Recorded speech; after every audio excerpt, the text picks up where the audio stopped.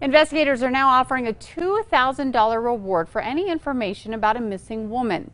Pepita Redhair was last seen March 2020. She was reportedly leaving a home near DeVargas and 114th Street with a homeless man named Laramie. She has 4 tattoos, a dinosaur, a koi fish, a butterfly, and her last name. Redhair's case has been highlighted as part of the missing and murdered Indigenous women crisis and was recently the subject of an investigation discovery podcast.